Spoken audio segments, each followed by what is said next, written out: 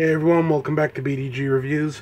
What we got today is something kind of interesting. We got a review of the live-action version of Another. This is, well, obviously, like I said, the live-action version based on the anime, the manga, the novel, Another, by Yukito Ayatsuji.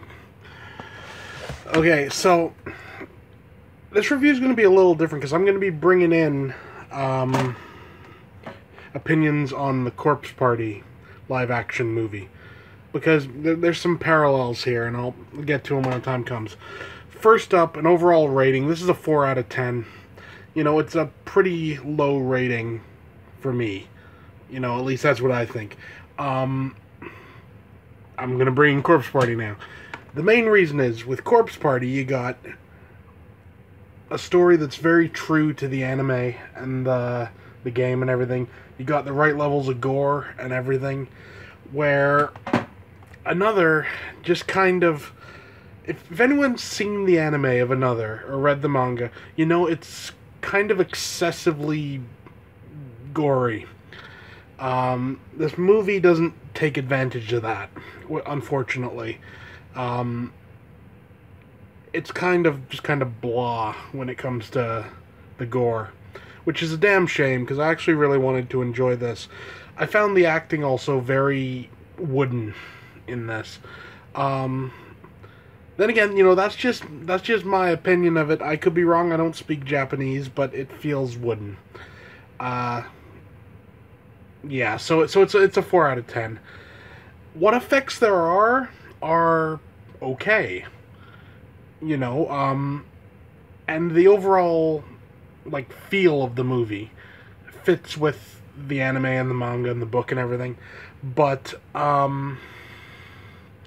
it could have been better. That's what I think, at least. Now, that's not to say it's a bad movie. Like I said, it's a 4 out of 10, so, you know, it's not great, but it was okay. If you're a fan of the book, if you're a fan of the anime, the manga, whatever, and you're kind of a completionist, give it a shot. You know, this particular release I got for about $3 on dddhouse.com. At a price like that, you can't really go wrong, even if it's not that great. But I was just hoping for more, because I really liked the anime, and the manga was good. Same with the book. It doesn't, it's just not there.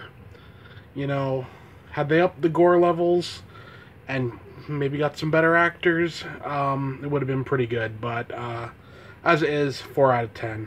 Yeah, so there you go, Another 4 out of 10. Give it a shot if you feel like it. You know, for like $2 or $3 it's not bad, but anything more than that, you're pushing your luck. Yeah, well, that's it for now. See you next time.